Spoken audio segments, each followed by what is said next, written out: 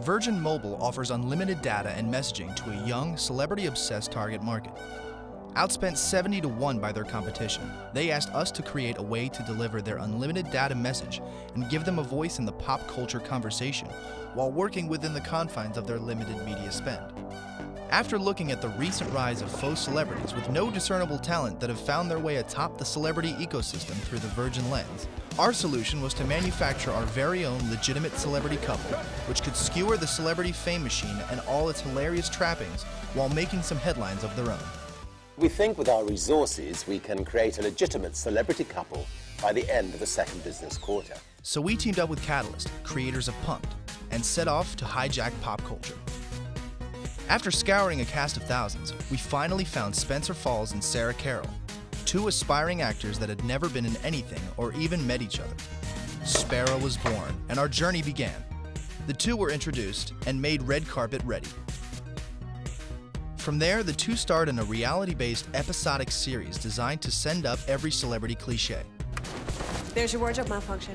Oh my gosh. Oh, don't worry, sweetie. All you have to do is stand there and let the breeze do its job. From a sexy photo shoot for Maxim, to getting their own personal assistant, to shopping for their celebrity religion. The couple also acted as celebrity spokespeople in advertising. Our customers only pay $35 a month for unlimited data and messaging on awesome Android-powered phones.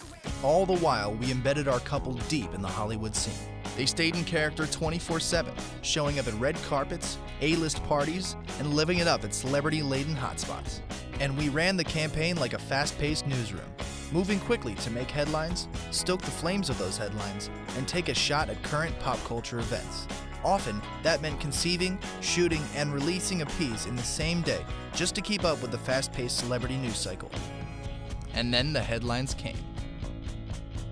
We dated Lindsay, and then stuck up for her. We found out what Paris was wearing, and we wore it better. Spencer and Heidi called us copycats. So we did the mature thing and dated Mr. Pratt's sister. We dated Jake Pavelka, had a hot hookup with Gerard. And just like Kanye and Bono, we occupied Wall Street. We also worked with vloggers like Toby Turner and Buck Hollywood and borrowed their dedicated, celeb-addicted audiences. And we're not through yet.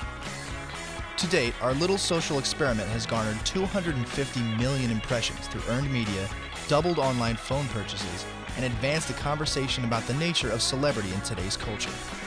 All wrapped up in an ownable property that our client could activate cheaply to supplement their media spend.